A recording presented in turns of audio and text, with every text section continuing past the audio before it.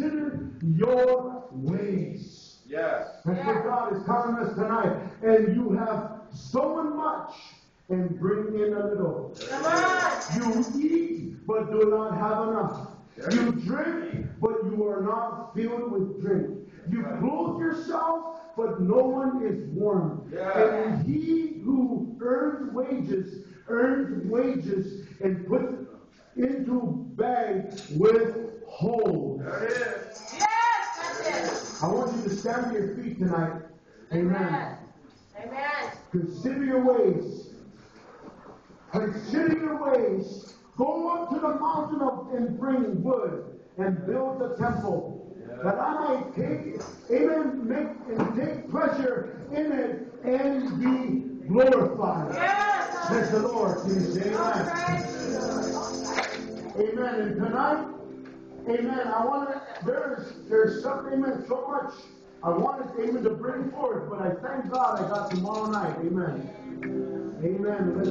Brother Andrew, amen. I know he's got something burning inside, amen, of him too. Hallelujah. I mean, thank God for the men and women of God here tonight. Amen. Praise the Lord. But I thank God for this opportunity to be here tonight.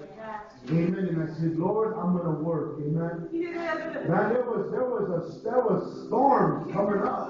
Oh, yeah. Amen. This was coming. Yeah. We were, every year has been a battle and a fight, but this year, man, winds, hail, man, you name it, was coming down. Yes. I saw that Richfield and said, Lord, this stay tonight, you know.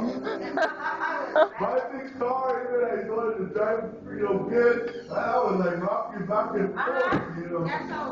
I was, thank the Lord, keep me on this trail, you know what I mean?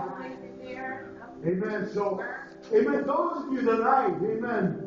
I want to pray with you. I want everyone just to come and stand up here. Amen. I want you to just come and stand up here tonight. Thank you, Jesus. Oh, yes, Lord. Yes, Lord. Amen. You're a chosen generation. Amen. To offer up the sacrifices of praise to God. Amen. God is looking at your heart tonight. You can